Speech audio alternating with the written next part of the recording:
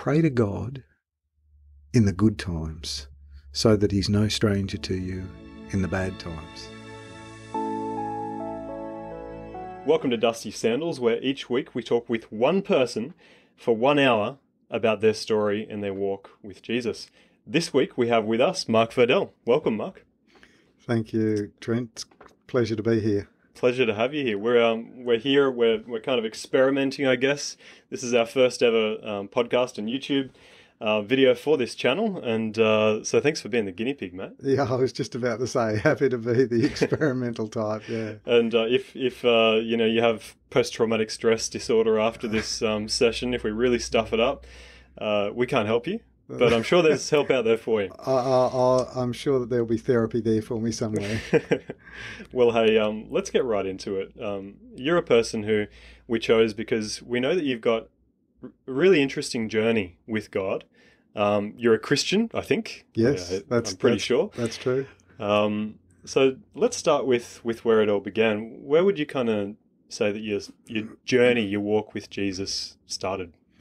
Yes, probably one of the earliest incidents in my life that I can remember, I guess, was a time that I didn't steal them, I borrowed some flippers from a mate without him knowing. And, sounds like stealing to me. Yes, but I did intend to return them. And okay. So, I borrowed them, went to the surf. We had a great surf, and one of the flippers came off in the surf. And I remember standing on the beach there praying. It would not be good to put one flipper back, in Peter's garage. And anyway, I was there. I was praying, and in the next wave, it just came right up. And well, that could have been just an amazing coincidence.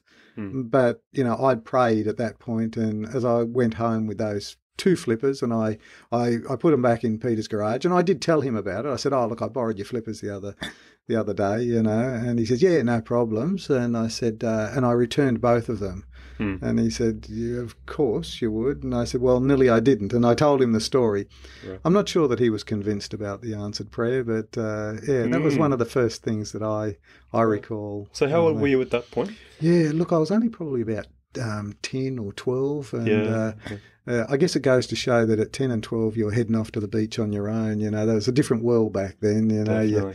You just sort of you travelled about and lived up in the Hunter Valley, and the opportunity to just head into some of those great beaches that are around there. Yeah, they've got a great surf culture up there. Correct. Yes, and that's the culture that I grew up in. And so that was, as I said, somewhere between 10 and 12 there. Yeah, cool. Okay. So you start that's your first sort of memory with God that's specific at that early age. And then you grow up a little bit. Was this like a church-going family that you were in? Or? Yes, we were nominal Christians of one particular denomination, but we weren't practicing in any sense of the word. We were, I guess you might say, C&E Christians, Christmas and Easter, and then yes, we then began a journey of looking and exploring, and my dad and my older siblings were instrumental in that, and so it was around about the age of 12 that. That's when I started that journey myself, and began that discovery. And there are some troughs, and then there are some highs there. You get to an age where you've really got to decide for yourself whether God is going to be a part of your own life. And I happened to be living in America at the time, and I was on my own. I was studying at a University of Illinois there, and you start to ask yourself those questions: is God real? And that's when I began to attack, I suppose, the literature and began to investigate for my own self, because although family had chosen that pathway that God would be a part of it, I needed to do that for myself. At successive ages, and as you get older, you begin to sort of think differently. Okay, yeah. And did you get to a point quite quickly where you went, yes, I've studied this, I know what is out there and what's not, and I definitely know about God now, that he's there, that he's real, that he's there for me? or was it sort of a longer journey there? Yes, I'd have to say that it was more a series of sort of milestones that you would come across that you would look back and say, and I can recall that time that I spent living in the US as one where I began to look, but there's been subsequently times when you become a parent and you've got your own children, you start to realise, well, it's not just about me now. I've got to look after people, and I'm responsible for them, and so then that starts another layer of thinking and there, and then of course you get challenges in your life as well, and that can sometimes rock your boat and make you question, there. So I'd say it's a journey that has sort of got a little bit of a peak and then down and then it's up again and then another and successive peaks along the way. Some people have one. My life has been more one of a series. Yeah, mine too, actually. I know a lot of Christians that would say the same thing. Yes. Did you have a sense of what your purpose, your big purpose in life was in those early years when you're still at uni in the US?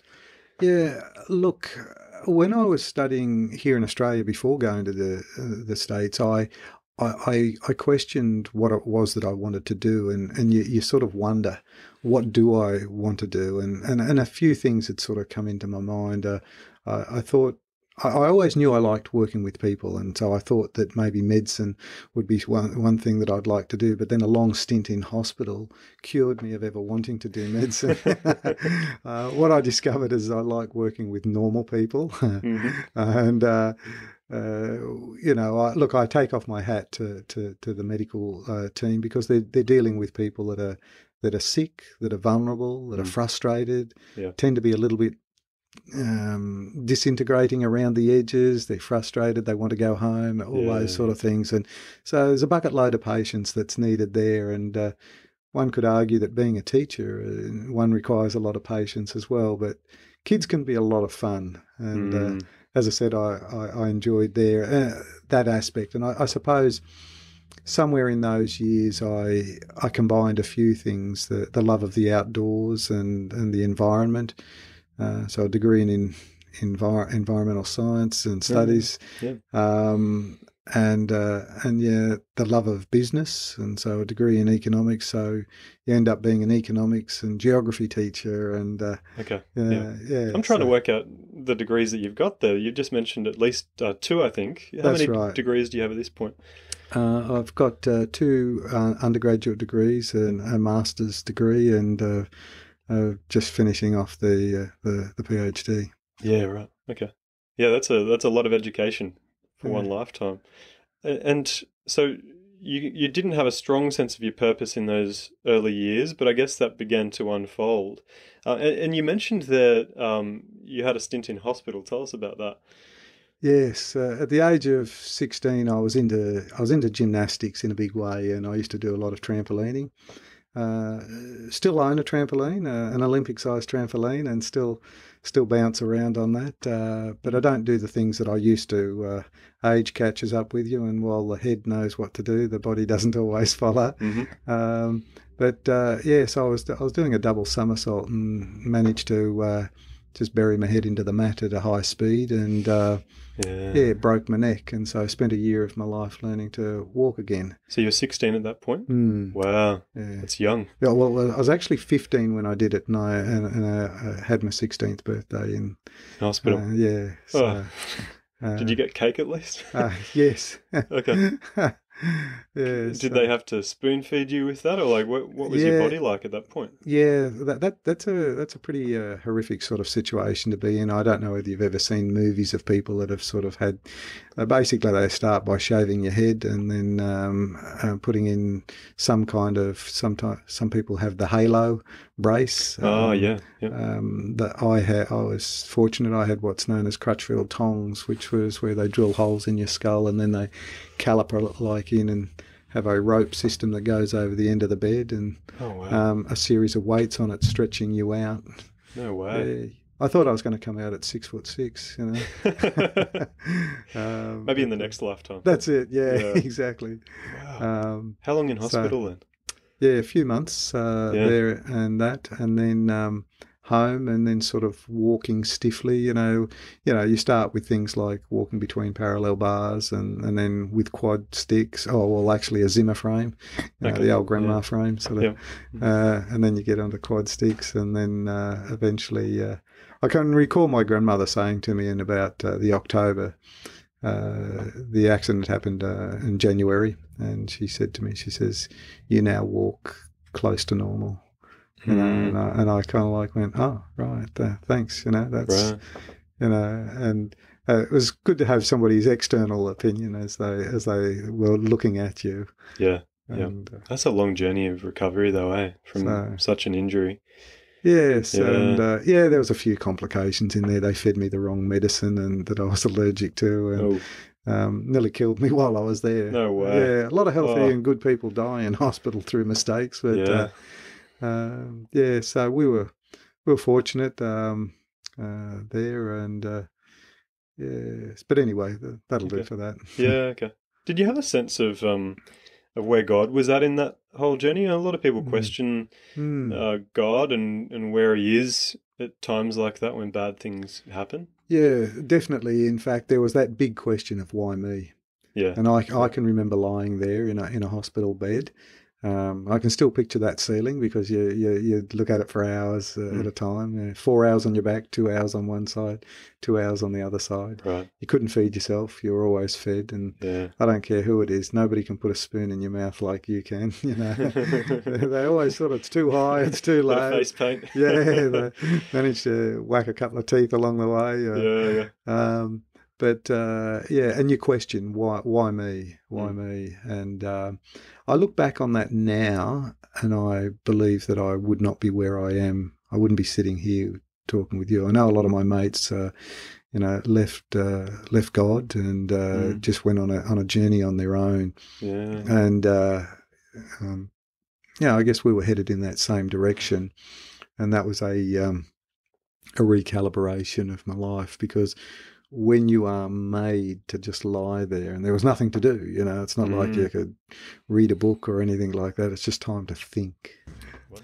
Okay, so you obviously make it out of hospital, and I'm looking at you right now. You survived, and we've talked about your university experience with God there as well, and how you were sort of discovering God, or maybe even critiquing God. Could I use that term even? Sure. You end up becoming a teacher. Yes. At some point. I know that much. And you're teaching in WA. I think, are you then a school principal even? I'm trying to track. Yes. My, look, I was teaching in Western Australia, and it was at about that time that the principal and the deputy principal of the college that I was teaching at both left at the same time. Right. And so I was approached, and they said, "Will you be the deputy principal?" And I had always shied away from administration. I didn't like it. I'm blessed with a truckload of cynicism, and I just went, no, that's not me. I prefer to be elsewhere, and actually where the action is. And but they made it sort of clear that with both going, they wanted someone that had been there, and so I then became the deputy principal, and then the principal that was brought in was on a study program, and so it was not unusual for him to have to be away. So I was often acting principal. Right. Yep. And so that's where I was in Western Australia as deputy principal, and as I said, from time to time acting principal when I was called to come over to Victoria. Okay, so now anyone who's not Australian watching, listening, we kind of, on the east coast of Australia, which is where we are here recording this episode, we kind of think of WA as a different country, many of us. So you basically were asked at that point, you're living in WA, you're a deputy principal, or often acting principal. You were offered a position, was it, over in this country, in this side of That's correct, yes. Australia? Tell us about that and how that kind of unfolded. Yes, I happened to have flown over here for some meetings, and I was in Victoria at the time when they approached me, and the gentleman that approached me was the person that had actually sent the request over. unfortunately, I'd left Western Australia, and that piece of information actually hadn't come to me. And so he walked up, assuming that I'd been aware about the offer of a job here on the east. And he said, "So, what are you thinking?" And I said, "Yeah, lots of things." And so we went through this sort of little byplay of confusion there for a few minutes there, and then he said, "Has anybody spoken to you?" And I said, yes, a lot of people speak to me. And then finally we got down to the fact that there was a job offer here in Victoria, and I had always said I never want to live or work in Sydney or Melbourne. And of course this was an offer to work in Melbourne. Why didn't you want to live in Melbourne? Look, that was mainly through ignorance. I didn't know Melbourne all that well, but it was based on my growing up in the Hunter Valley, north of Sydney. I knew what Sydney was like, big city. I don't want to live there. You know, it's funny you say that, because I had always said to myself, I will never move to Victoria. I had, prior to moving here 8 years ago, I guess it was, I had visited here once, I think, maybe twice. Yeah. And I'd experienced the bitter winter in Victoria. Yes. And I thought to myself, no, I am never moving so far south that it's that cold. And I had a similar experience to what you're about to describe. I get the feeling that life has another plan, or God has another plan. Yes, yeah. So I was taken and shown a few schools along the way, but we eventually got our way out to Gilson College and the Taylors Hill campus. Okay. We're here on the Moondah campus at the moment, but at that time I was taken out to the Taylors Hill campus, and it was very primitive. There was no road. It was a dirt track out there. There was a couple of buildings thrown on out in the middle of a paddock sort of thing. And wow. And it sort of convinced me that, this was probably not where I wanted to be. I had a good setup where I was. We'd built our own home, and everything was comfortable there. And I climbed on the plane, and for 4 hours, I had this unmistakably, really strong impression that God wanted us to be in Melbourne. Wow. And I went back and I explained to my wife what had happened. I said, I got an offer to go to Victoria. And she goes, oh, right, and it was sort of fairly less dismissive. And then I started to describe the school. And she went, oh, really? My goodness, wow. And it was all sort of like, okay, yes, well, we know where this is going. Thanks very much, but no thanks. And when I'd finished the description and all the rest of it, there was a bit of a pause, and I said, I think we ought to go. And I don't know whether she dropped and broke anything at the time, but she said, why? And I said, I just get this sense that God wants us to be there. I mean, I've often prayed and wanted God to speak, I'd like to hear something audible, something tangible. And, I hear people sometimes say, I'm praying about this. And I used to say, pray for God to give you a mind that you will use, I'd been a little bit cynical, I suppose, about that. But here I was experiencing this for myself. Right. Was this the first time you'd ever had this sense that God's telling me to do something? I guess something as significant as actually picking up my family and moving 4,000 kilometres across the continent. Right. And, of such significance, yes, without doubt. And, okay. And as I look back on what we've been able to develop with a team of people and with God's guidance and blessing, I see that God was able to use somebody that just simply said yes. And I guess that's what I'd share with anybody, is that if you say yes to God, He'll be able to use you. Yeah, absolutely. Wow. And I guess the history since that point, was that about 25 years ago? That's right, yes. Yeah, I mean, yes. Gilson College, with which I am a staff member at one of its 2 campuses, has grown, and it's not just a school of 1,000 plus on one campus and a couple of hundred plus on another campus. It's a school with a mission, right? It's that's what makes it significant. to you, I guess. Yes, look, some people sort of say, well, look, is it a big school? Is it a small school? That to me is irrelevant. Yeah. My question would be, is it a school that that is true to its purpose? Is it a school that is accurate and faithful to its mission? And how would you describe that purpose, that mission? Yes. Well, our purpose statement reads something like this. Our purpose is, through excellence in education, to develop people of Christian character and integrity.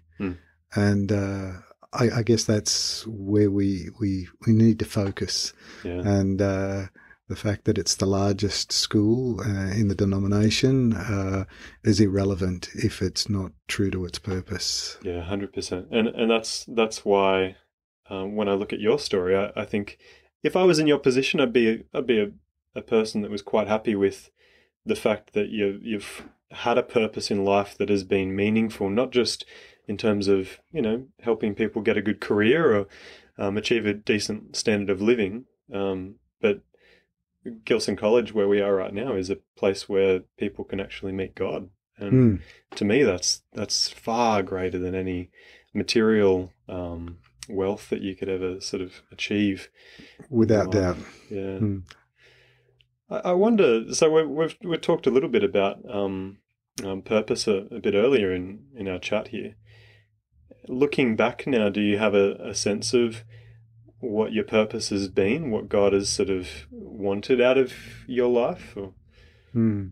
I guess and there are many purposes and many things that a person may be involved in, whether or not it's to be a good father, to be a faithful husband, and to be a good friend to one's mates, those sort of things. But I suppose in terms of what it is that I do for a calling, because I mean, what you do with your time in the day, when you earn money, some people are after a job.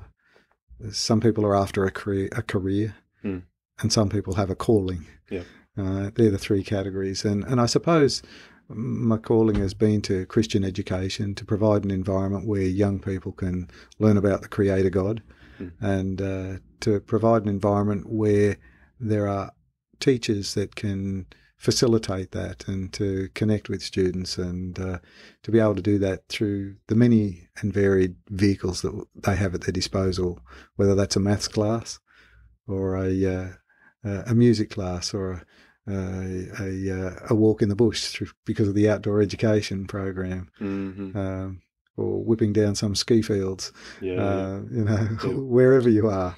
There's an opportunity, and that's really how our schools look at education. We don't think at Gilson College and other Seventh-day Adventist schools around the world, we don't think of education as educating just the mind, right? It's the whole person, we describe it as. The physical, the academic, the academic, the physical, the social, and the spiritual. Yeah, those are the four. Yeah, yep. And it's a bit like a car. It's got four tyres, and your car runs best if all four tyres are pumped up. Yes, that's a good way to put it. Okay, so we talked a little bit about your experience as a teacher, and then moving into leadership of schools. You're at Gilson College now, and it's been quite a number of years that you've been here with us. Tell us a little bit about the challenging times in your life. I mean, you had that one where you're a teenager, you're in the hospital. As a grown man, as a adult, as a father, though, what's been your experience with? Sure. Yeah. Look, probably one of the most challenging experiences was I was sitting in my study about 11 o'clock at night, and the phone rang, and I noticed that it was one of my sons, and he said, first words were, "Dad, Luke's had an accident," and I just shrugged my shoulders at that and said, "Yeah, no worries. Where are you now?" And the reason why I was so nonchalant, I suppose, about it was because we specialise in accidents, as I've already, both personally, but we snowboard, we ski, we surf, we downhill mountain bike, and so accidents are not an uncommon feature. And when I asked, "Where are you?" and he said, "In the back of an ambulance," I kind of responded with, "Oh, steady on, soldier boy, how serious is this?" Yeah. And his response was, "It doesn't look good, Dad." And your heart sort of skips a little beat at that. And I then said, "Well, hang on a tick." As I started to try and get my thoughts together and stack up the questions in a logical order, I said, "Well, hang on,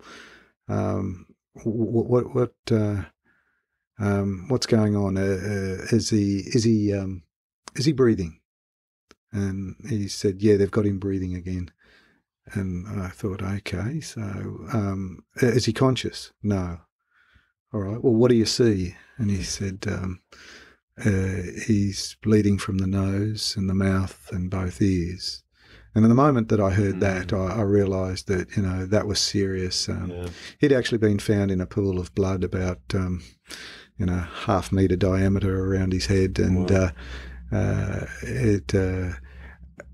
I got there and I said, "Look, it's time to shut up and let's just pray." Yeah. And so for the next, I don't know how long, he in the back of the ambulance and me in Melbourne just talked and prayed. And, that journey to the hospital was one where, at one stage the ambulance stopped and we thought that was because it was all over. And I remember asking him, "Is he gone?" Oh, yeah. And he says, "I don't know." And as it turned out, there was an ambulance had been sent out. The driver had radioed ahead and sent an ambulance out, and he saw the ambo on the other side of the freeway sprint across and jump in the back. And I'm thinking, can it get any worse? And then he said, he's now bleeding from the eyes. Whoa. And you sort of think, God, if I ever need you, now's the time that you can actually step in and do something. Yeah. And look, there are times when you pray those prayers and God is silent. I think of Christ, and that lead up to his time on the cross, prayed his heart out, take this away if you can. And God was silent. And so, but on this occasion, we were fortunate that, he got to the hospital. There was a period of time there where he was in a coma. And, we didn't know whether he was going to live or die.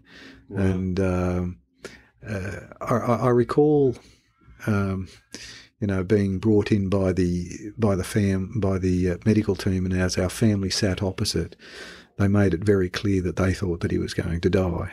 Mm. And the woman even sort of I remember her sort of with a finger raised, pointing at me, sort of saying, "You need to understand he's hanging by his fingernails." Wow. And I said, "Look, I got it, I got it." But it was a challenging space, and I can recall the next day that same woman meeting me in the corridor and saying, "I noticed that your family prays."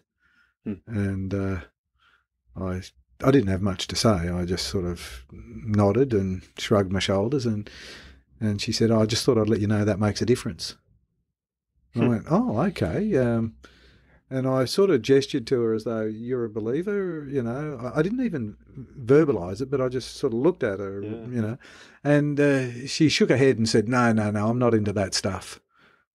Wow. And I walked into the IC room and I said to my wife, I just had the weirdest conversation. I said, "You remember the head Shirang there in the medical team that was making sure that we understood that he wasn't going to make it? You're just telling me that prayer makes a difference." And when I asked her, when I kind of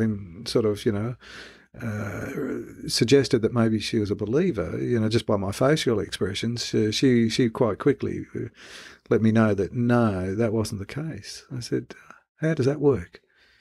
How can you see the evidence and yet not actually make that connection in your mind?" Yeah. So, we were fortunate, and Luke is, he made a full recovery, and he still got the same classic sense of humour, and we're blessed that I can still say that I have two sons there, and we give the praise, the glory, and the honour to God for that. Wow. How did that compare with that whole hospital experience there? How did it compare with your own? Was it kind of a long, drawn-out recovery for him as well? Look, he needed to learn to walk again as well, but it was a much shorter period of time. My life was never in danger with my own injuries. It was just, face the prospect of a wheelchair, whereas Luke's was far more severe in that sense there. And I think that having been the patient and having been the parent, I know I'd much rather be the patient than be the parent. That's a far more challenging space to be in when you face the prospect of potentially losing a child. And I stood in my walk-in robe there, wondering, what do I wear? What do I take? As we had to make a plane flight north. And wondering, what do I wear to my kid's funeral? Or what sort of clothes should I put in the bag if this is the case? We thank God that was not the case. And I had an interesting conversation with a family, or with a staff member rather.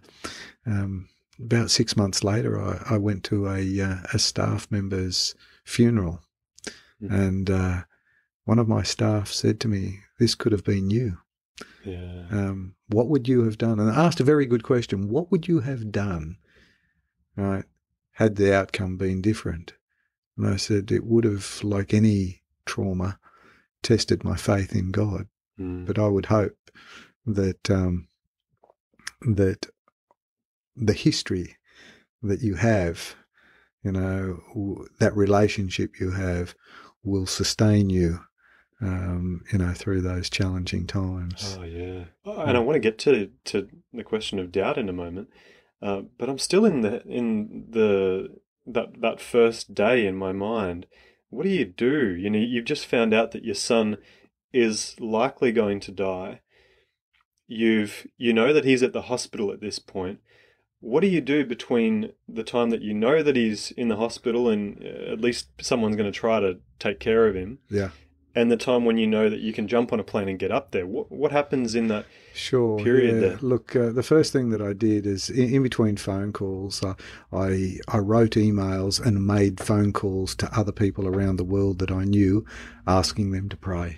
Right. And I can recall one good friend in the West saying to me, "So when do you fly up?" And I said, I don't know yet. And they said, "Well, have you not booked a ticket yet?" I said, "No." I said, my first port of call is to actually ask people to pray, and I'll worry about the ticket later. That was the order in which I did things. And and I know that people all around the world, were praying, because I had literally sent requests to people all around the world, asking them, to step in. And look, I've prayed my heart out on occasions, and I've flown home for a funeral. God is silent sometimes, but there are times when he steps in and he makes something dramatic happen. I can recall we sat there with the ENT specialist, the ear, nose, throat guy, and he was looking at Luke's x-rays, and his comment was, he's looking at the x-rays, he's looking up at Luke. "You're Luke, aren't you?" Verifying it. And he's shaking his head, and you're sort of wondering, what does that mean? You watch a doctor for every little sign. What does this mean? Yeah. And he says, "I've never seen x-rays like this before. This is just, you are so fortunate." Well, actually, he says, "I have seen x-rays like this, but not on people that have lived." Wow. And, my son and I looked at each other, and we sort of like, thank you, Lord. Yeah. He got given a second chance. Sure did. Were there other medical people that kind of doubted whether he was actually going to make it, whether he was viable? Yes, right back at the scene of the accident, when the first ambulance arrived, the two ambos walked up, and one of them made the comment. They had noticed that there was a group of boys. I call them the mop heads because they're all the surfy types with the bleached blonde hair there, and there was a group of Luke's mates standing in a circle there praying. And as she walked up, she looked at them and pointed and said, "That's cute, but this one here won't make it to the hospital." And she wasn't aware that one of the boys that was actually helping Luke was actually his brother. And so, I think of Joel sort of listening to that and hearing that, that's a challenging thing to hear, and he experienced that in the back of the ambulance, that ride. That's something that, I guess has imprinted, in his mind for the rest of his life as well. Yeah. I can't imagine being in that position as hearing your brother's apparently not going to make it. Yeah. Tell me about this other ambulance officer, though. You'd met one of these two, I think. I'm guessing it wasn't that one you were just talking about. Yeah, look, one of the other ambulance officers, he was actually a believer, and he got there and he said, look, you're more experienced, and I know that I'm supposed to be in the back of the ambulance. Let's swap, right, for this particular incident. And so he drove the ambulance and put the other ambulance officer in the back, and he drove. And it was probably about 3 or 4 years later that I actually happened to meet up with him. And how did that actually happen? I mean, well, he knew one of my staff, as it turned out, and the staff member brought him and said, I just want to introduce you to somebody. And I was introduced to him, and we sort of said hello, and then he said, I drove the ambulance for your son. Wow. That was pretty amazing. I remember that. That was kind of like, just gave him a hug, big man hug. Yeah, yeah, just said thanks, and it was a great experience, and just to hear the whole thing from his perspective, there, and obviously, he had a part to play there in that as well. Yeah, and he's a Christian. I'm guessing as he's driving down the freeway there, he's just praying, God, help me to get this kid there on time. And wow. Yeah, it was an awesome thing, and I remember taking him to my wife, and same reaction from her. She sort of, I just said, I don't think you know who this gentleman is. And she said, no. And I said, he drove Luke's ambulance. He got a big lady hug there. Man, that guy deserves a Christmas card every year for the rest of his life. I take my hat off to people who are in that line of work. Yes, exactly. The stuff they deal with and push through with. It's something else. Exactly. We talked about doubts before. You touched on it, and I'm always curious to hear when I'm speaking with a Christian who's had a bit of a journey with God, how they deal with doubt. And most people have not said to me, "Oh, I never have any doubts." Most Christians I've spoken with who have really actually journeyed with God. So I've had heaps of doubts. What's been your experience? Yes. Look, during that experience with Luke's accident, I would write and I would share with my staff once a week a little outline of the situation. And one of my staff came up to me a month or two later and said to me, something that you wrote in one of your emails to us haunts me. And I said, really? And she said, yeah. I said, what was it that I wrote? She said, pray to God in the good times so that he's no stranger to you in the bad times. Mm. Now, I don't actually remember writing that. So I went back to my emails and I checked. I went, yeah, I did write that. And I thought, well, I think God inspired those thoughts there, because I don't recall writing it, but it's true. And so I guess in terms of that doubt, I have chosen to, in calm, sort of stable times of my life, to sit down and to write out why it is that I believe. And so I've actually written it down, and there's a number of reasons that I've put together, as to, I guess, factors that help me to remember that in the tough times, why it is that I do believe. Okay. Can you give us a little bit of a summary? Yeah. Look, there's about 7 points, and it goes, and I've sort of got a little acronym in my head, but it's the first one. It's LAP, which is linguistics, and it's things that I see in language. I see elements of the scriptures in the Chinese language, and that's a whole story in and of itself there. Yeah. Archaeology, and I've been privileged to have walked through Hezekiah's tunnel, but I've read about that in the Bible, and so then to actually go and see it, so linguistics, archaeology, and then prophecy, where the Bible has actually indicated this will happen, and it has. Yeah. And so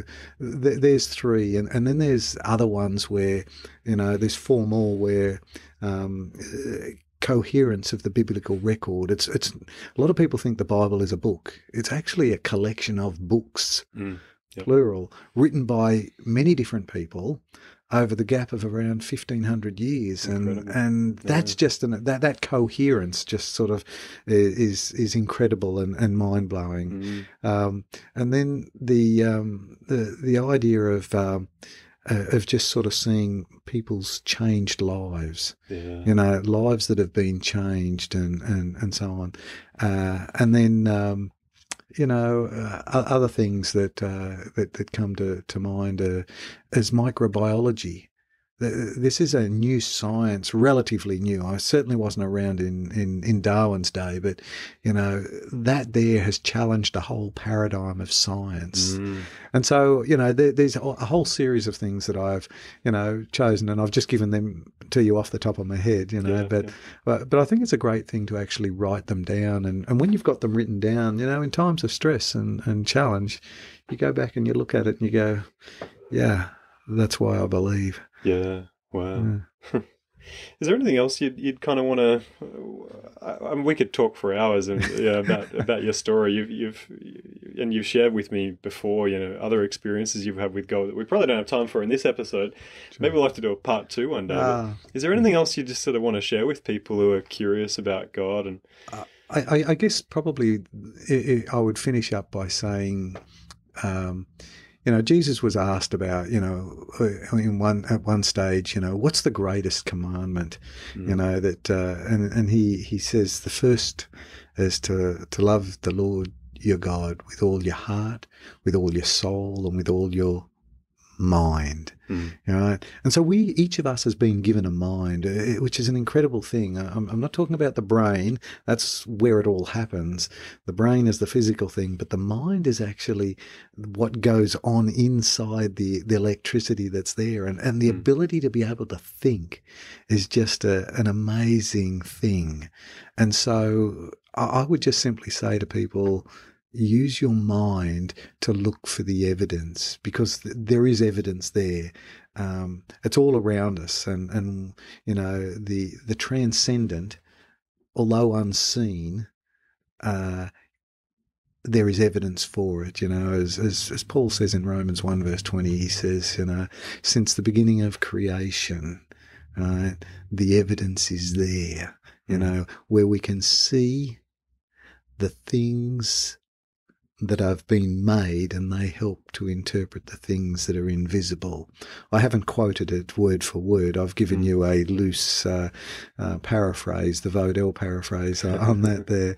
Yep. But, it's true. And if we look, whether it's through a microscope or through a telescope, we'll see patterns. And if we see those patterns, they're an indicator that there's a designer out there.